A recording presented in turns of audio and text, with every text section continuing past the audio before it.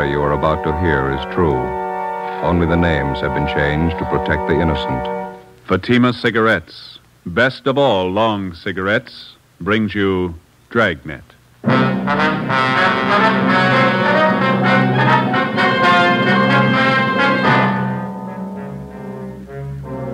You're a detective sergeant. You're assigned to homicide detail. An old couple suddenly disappear from one of the fashionable neighborhoods in your city. There's no trace of them, not a clue to their whereabouts. Foul play is suspected. Your job, find them. If you want a long cigarette, smoke the best of all long cigarettes. Smoke extra mild Fatima. Yes, Fatima is the king-size cigarette, which contains the finest Turkish and domestic tobaccos superbly blended to make it extra mild, to give Fatima a much different, much better flavor and aroma than any other long cigarette. That's why Fatima has more than doubled its smokers coast to coast. Enjoy extra mild Fatima yourself. Best of all, long cigarettes. It's wise to smoke extra mild Fatima. It's wise to smoke extra mild Fatima.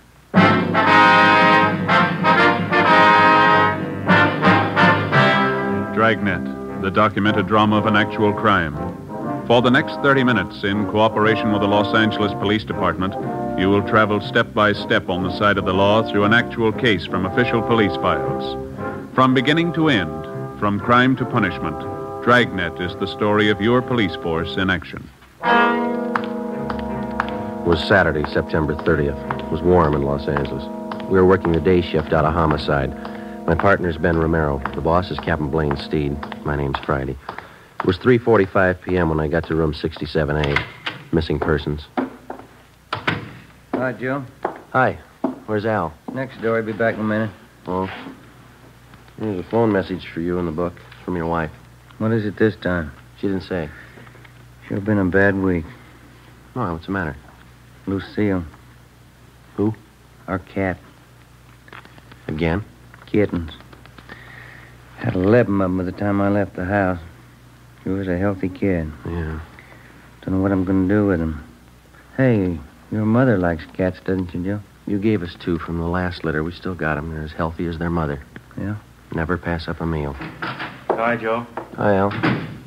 Sorry to keep you waiting. Just getting this report straightened out. Here you go. Uh-huh. Mr. and Mrs. Walter Apperson. How long they been missing? Well, today's the 4th day. They're an elderly couple. One of their next-door neighbors got a little worried when he didn't see him around the house. Came in yesterday and filed a 316 on him. Let's see.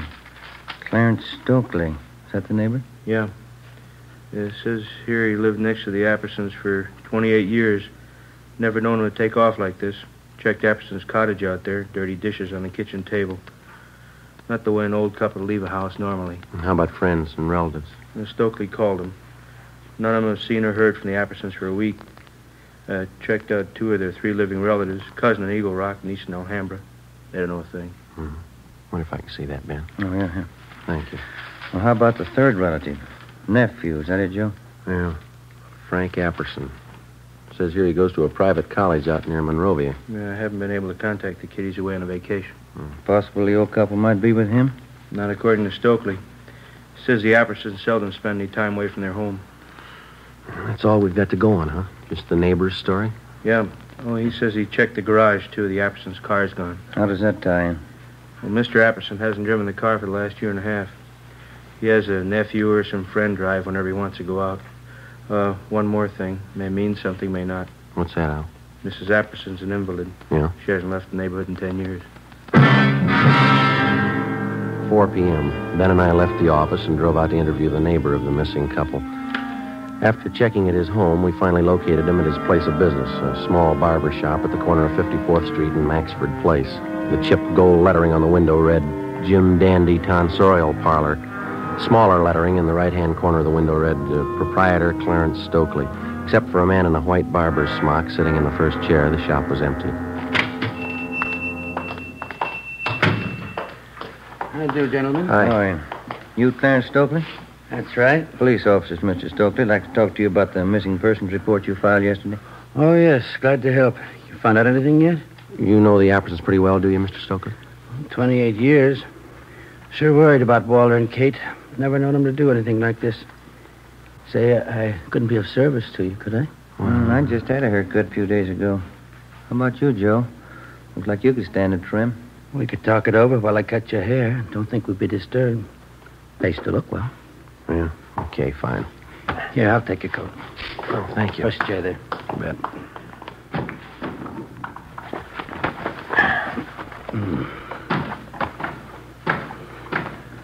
Mr. and Mrs. Apperson didn't mention anything about going away on a trip, did they? Not a word. That's what makes it so strange. Here, let me fix this around your neck here. Oh, yeah, thanks. Play cards with them twice a week, usually. Katie Apperson's a fine whist player. Want me to take some off the sides here, officer? Yeah, please. Not too much, though. When did you first notice the Appersons weren't home?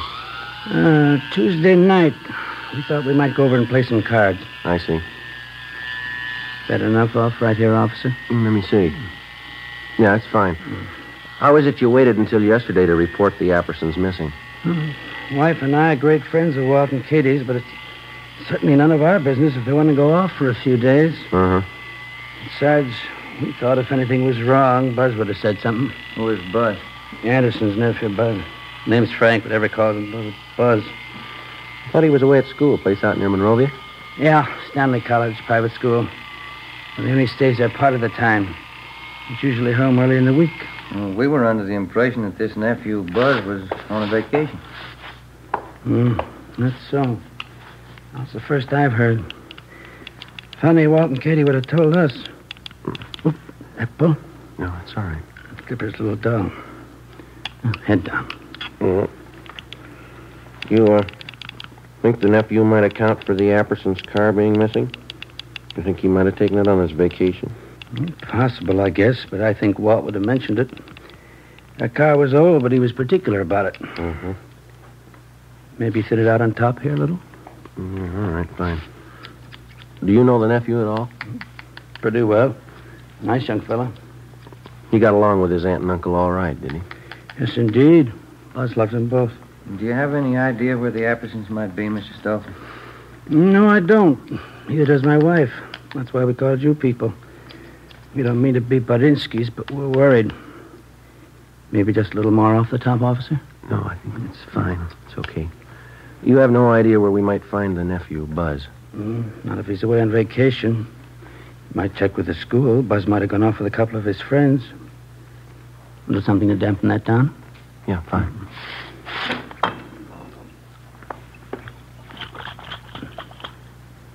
Yeah, that porch light of theirs been burning for 3 nights and 3 days. It really kicks up the old electric bill. Maybe the Appersons may have overlooked it. Maybe. All right, sir. Yeah, it's a good-looking haircut if I say so myself. Yeah. It's fine. Oh, here you go. Thank you. Oh, here's our card, Mr. Stokely. We'll be checking with you. Bye. Bye.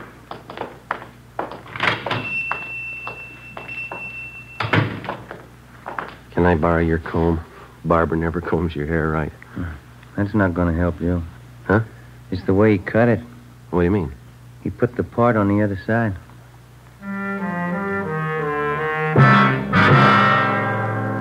After we left Clarence Stokely's barber shop, we drove out to the Apperson home on 54th Street, just below Seaboard Avenue. We checked the house from top to bottom. The closets and the bedrooms were well stocked with clothes. None of the luggage seemed to be missing.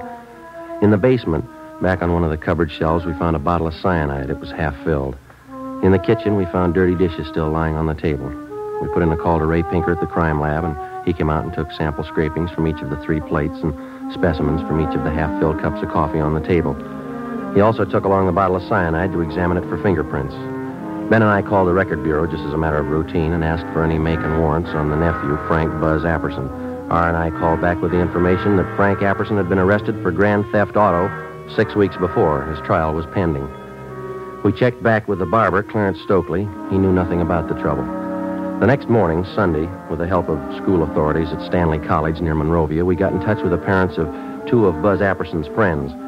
They told us, as far as they knew, Apperson was on a camping trip with their sons. They were expected back in the next day around noontime. From one of the boarding students at Stanley College, we got the name of Buzz Apperson's girlfriend, a Miss Norma Louise Bernard. She lived in San Marino. Sunday night, we drove out to interview her. I don't know what I can tell you, Sergeant. Buzzy's on a camping trip with two of the fellows from school. That's all I know. When did he leave? Do you know, Miss Bernard? Last Monday morning, they left from school, said they'd be gone for a week. They're coming back tomorrow. Mm-hmm. You know Buzz Apperson pretty well? Yes, I do, as well as anyone, I guess. What is he, just a casual date? Oh, Buzzy and I have been going steady for almost a year now. I see. How old are you? I'm 19. Have you ever met the Appersons, his aunt and his uncle? Just once. They're awfully sweet. How did Buzz get along with him, do you know? Well, fine, I guess. The only argument Buzz ever told me about was a month ago.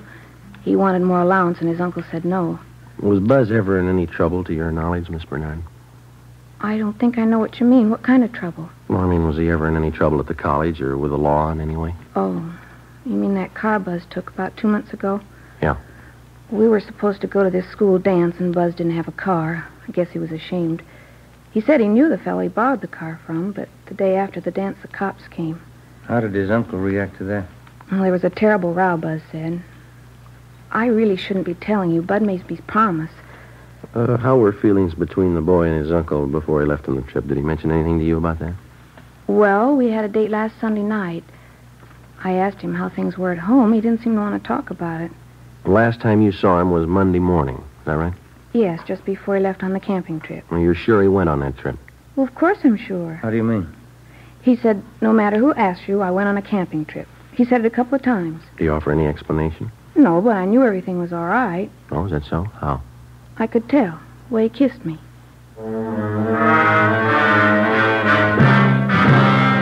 The next morning, Monday, Ben and I checked with missing persons. There was no additional information on the missing couple.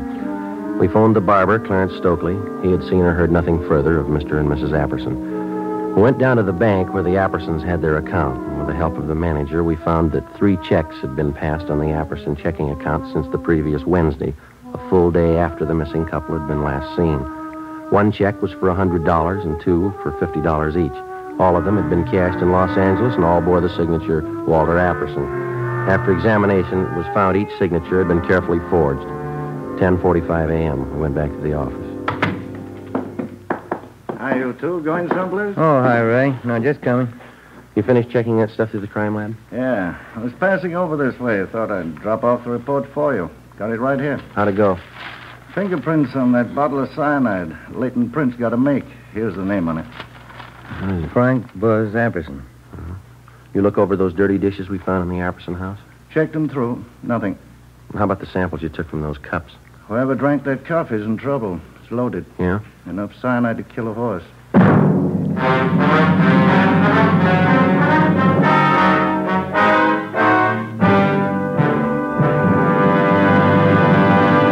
You are listening to Dragnet, the case history of a police investigation presented in the public interest by Fatima Cigarettes. If you smoke a long cigarette, it will be in your interest to listen to this case history recorded by a typical Fatima smoker. Hi there. My name is Bab Beckwith. Bab, that's short for Bethany Ann Beckwith. I live in New York City, and I'm a fashion stylist. The other day, at a showing of the new fall styles, I ran out of cigarettes. A friend of mine, a designer, introduced me to the new long Fatima. I really wish someone had told me about them sooner. Fatimas are a lot milder than the cigarettes I've been smoking, and they have a delightful flavor, too. I'm very glad to recommend them to you, because I know from experience it's wise to smoke extra mild Fatimas. And more smokers every day are finding that out.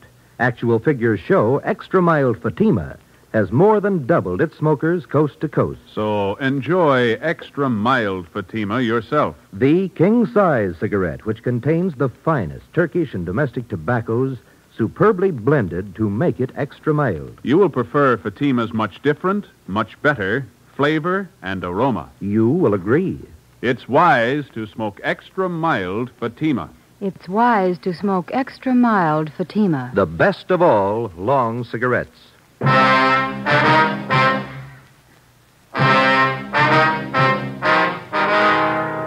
Monday, 1 p.m. We obtained a specimen of Frank Buzz Apperson's signature, and we had Don Myers in handwriting check it out against the signatures on the 3 checks. Both styles of handwriting matched in every detail. At 1:30 p.m., the parents of Buzz Apperson's two friends called to tell us that their sons were back from their camping trip.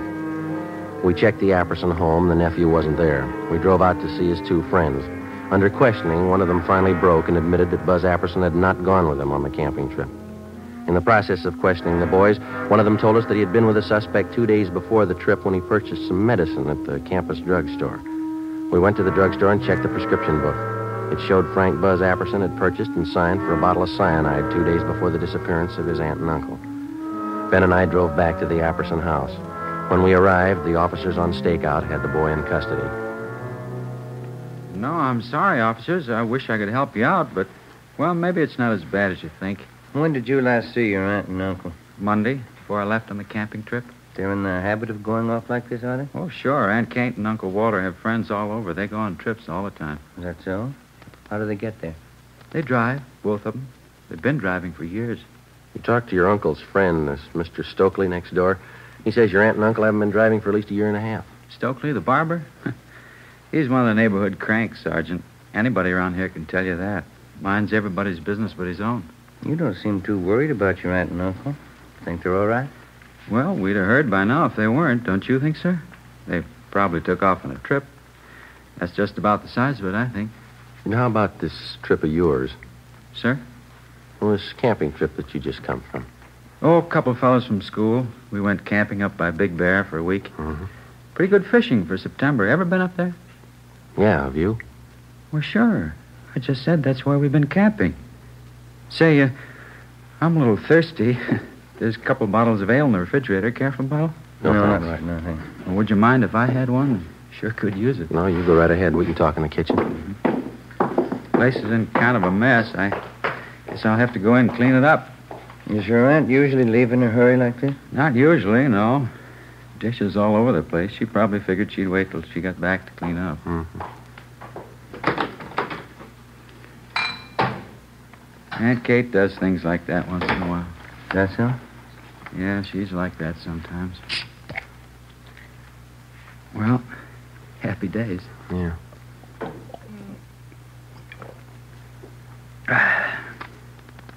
Okay, Buzz, you want to tell us? Where are they? Your aunt and uncle, what happened? Say, I don't think I know what you're talking about. What's the trouble? Come on, Buzz. You know what the trouble is. Let's have a straight story. It's going to save a lot of time. Sir? We can draw it out as long as you like. It'll be a lot easier if you cooperate. Look, I don't know what you're thinking, Sergeant, but whatever it is, I don't understand you. What are you getting at? Something's happened to your aunt and uncle, and we're pretty sure you know what it is. Well, how could I? I've been away on this camping trip. You've been away, but not on a camping trip. Sir? We've checked you out from the day you came to live with your aunt and uncle, Buzz. You're going to make us spell out the whole record for you? But I've been away. I just got back. I don't know what's happened. We found a bottle of cyanide in the basement cupboard. Your fingerprints are all over it. Well, sure, that figures. We use it for bug poison in the garden. I take care of the garden. I use it all the time. You use it in coffee? Sir? The police chemist checked what was left in two of the cups that were on that table there. Cyanide in both of them, enough to kill 6 people. Now, look, boy, we've talked to your neighbors, your teachers, your girlfriend, Norma, and those 2 pals you were supposed to go camping with. Now, we can drag all of them out if we have to. They're going to make a liar out of you. Sir? I think you got it the first time. Well, there couldn't be any cyanide in those cups. Why should there be? We think you can tell us that. But I can't. I don't know anything about this. I haven't any idea what you're talking about. Is this some kind of a gag? You know better than that. How about those checks, Buzz? Sir? The ones you forged your uncle's signature on. You need the money that bad? I didn't forge any checks. I was away on a camping trip. Dave and Willie were with me. They can tell you. You got in a row with your uncle. Maybe about that stolen car. Is that how it happened? It had nothing to do with it.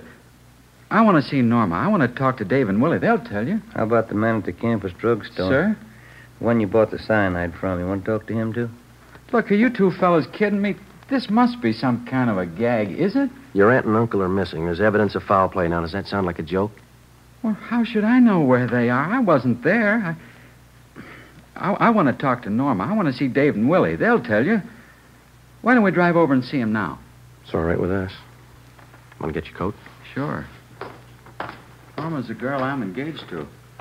Dave and Willie are my best friends. They know everything about me. A couple of real nice guys. That's so? Sure. Well, let's go, Ben. Yeah. Dave and Willie have been all through school with me. They can vouch for me. Yeah? Sure. You can take their word, too. We will. 5:50 p.m. We left the Apperson house, drove across town, and headed over the Arroyo Seco toward the home of the suspect's friend, Dave Killefer.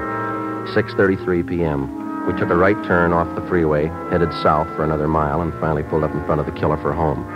Buzz Apperson's friend, Dave, met us at the front door. What's it all about, anyway, Buzz? What's the pitch? Well, that's what I want to know. Look, is this some kind of a gag you guys cooked up on me? We were on the trip, Buzz. I don't know anything about any gag. What's all this about your aunt and uncle? I don't know. That's what these officers want to find out. I'd like to have you tell us again, Dave. Was Buzz here with you on that camping trip? Sure, that's why we came over. Now, tell him about it, you know. All right, let's have it, Dave. Was he with you on that trip? These officers aren't kidding, Buzz. They want the truth. Well, tell him I was with you and Willie. We went to Big Bear. We're looking for your aunt and uncle. I'm not going to lie now. You didn't go to Big Bear with us. All right, Dave, thanks. Well, he's lying, officers. Who put you up to this stunt, Dave? They'll throw you in the jug for a gag like this. Who's behind it? You're the guy who said it was a gag. You told us to tell everybody you were up at Big Bear with Willie and me. How about leveling? What's it about? He's lying. What's it about? You've got nothing to hide. Have you? He's lying. You can tell that, can't you? Let's go talk to Willie. He'll tell you the truth. Joe? All right. Thank you, Dave, that's all. All right, Sergeant. Sure there isn't anything I can do? No, thanks, just the same. Good night. Okay, good night. Anybody could tell he was lying, isn't that right, Sergeant? Well, he's your friend, Buzz. Why do you say that? Well, he was just plain lying, that's all. Couldn't you tell? No, I couldn't. How about you, Ben? Not me. Why would he lie, Buzz? You told us he was your pal. Some kind of a stupid gag they're pulling. The gang in the fraternity I belong to, Dave's one of them. They've done it before. I don't know why they're lying, but they are. Where's your friend Willie live? Sir? You said you wanted to drive over and have us talk to Willie? Oh, yeah. Where does he live? Look, would you mind very much? How's that? I got a terrible headache. Would you mind very much just driving around a while? I'd like to clear my head a little. I can't figure this thing out. All right. Why don't you roll down the window there, Buzz? Okay. Yeah. Air feels good. Sure is hot out tonight. Yeah, Been a pretty long summer, hasn't it? Yeah, it has. Say, I guess maybe we ought to forget about going over to Willie's place. He strings along with the rest. He'd probably lie, too. You said you wanted us to have a talk with him. Yeah, but I've been thinking about it. He'd only lie. It'd be better if we drove over to see Norma. That's the girl I'm engaged to. Yeah, that's what we understand. If anybody can give you a straight story, Norma can. She doesn't live far. Straight down the road here into San Marino. Yeah, we know. Oh. Sure would appreciate it if you'd drive over there. Okay. Norma can straighten this thing out. Swell girl. We're going to get married as soon as we can. Oh? Yeah. She saw me leave on that trip to Big Bear. She won't lie to you. Sure wish my aunt and uncle had left a note where they were going. All this trouble. You mind if I lay out a couple of things for you, Buzz? Now, what do you mean? When a police officer picks somebody up, he's got a good reason for it. Yeah, but Dave was lying, Sergeant. You know that. It's a lot more than what Dave had to say. Now, you've done something wrong. We don't know what exactly, but we've got an idea, and we're going to find out. You can't prove anything. I got that cyanide for the garden. We use it around the house for different things. You don't use it in coffee cups. What happened, boy? Where's your aunt and uncle? Next turn for Norma's house, up by the signal. Turn left. Yeah. Come on, Buzz. You know what happened. You're going to have to face it sooner or later. If it's not tonight, then tomorrow morning or tomorrow night or the night after. But I don't know what happened. The facts say you do, and they're not going to disappear. Now, you made the problem. It's going to stick out in front of you till you find an answer. How about it? Norma will know what to do. Wait till I talk to Norma. Why don't you stand up and face it, boy? Getting your girl mixed up in this isn't going to help. She'll know what to do. Can she find your aunt and uncle? Can she? How about the 3 checks? How about them? Can she explain those signatures that you forged? Maybe those fingerprints on the cyanide bottle. Can she help you out there? Now, look, Buzz, I believe you. You love the girl. Do you want her mixed up in all this? Here we are, Jim. Okay. That's the right house, isn't it? Yeah? Yeah, that's Norma's house. All right, what's it going to be? Do we go in? She'd cry. She'd only cry. Norma thinks a lot of me. Yeah? She's a swell girl. I don't want to have to tell her. She'd only cry. Yeah. I killed my aunt and uncle. 8 p.m. Buzz Apperson directed us to drive to San Pedro to the west basin of the Los Angeles harbor. We got out of the car and followed him to the end of one of the piers. He told us his story, and we put in a call to the office. Within half an hour, a fireboat and a barge were on the scene, and a diver was sent down into the water a few yards from the edge of the pier. We stood by and watched. Buzz Apperson, Ben, and I.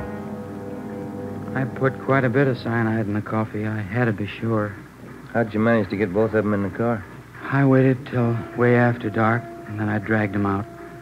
Drove down to the end of the pier right here. Put the car in low. It went over, right where the diver went down, just this end of the barge. All right. Clear those lines up there. Here's the first one. You better stand back there. Yeah, watch it. Okay, sir.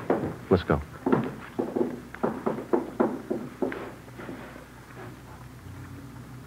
Buzz? Yeah. My aunt. Only one thing missing, Buzz. Sir? A reason. Why'd you do it? I'm not sure anymore. Stolen car trouble, I guess. My trial was coming up. All that trouble. I didn't want my aunt and uncle to go through all that. You mean that's why you killed him? I think so. I didn't want them to be ashamed of me. That must sound funny. Nobody's going to believe you. Suppose I don't. Yeah. Will it make any difference?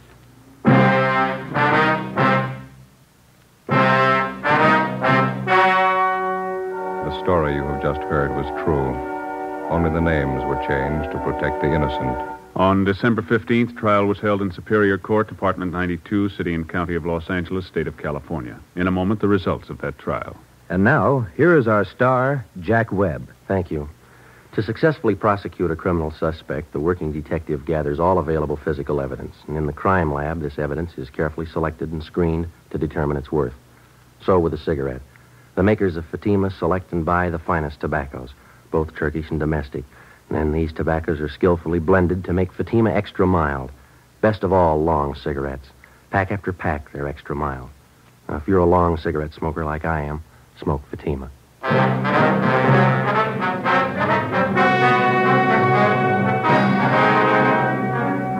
Frank Buzz Apperson was tried and convicted of murder in the first degree and sentenced to life imprisonment. He is now serving his term in the state penitentiary.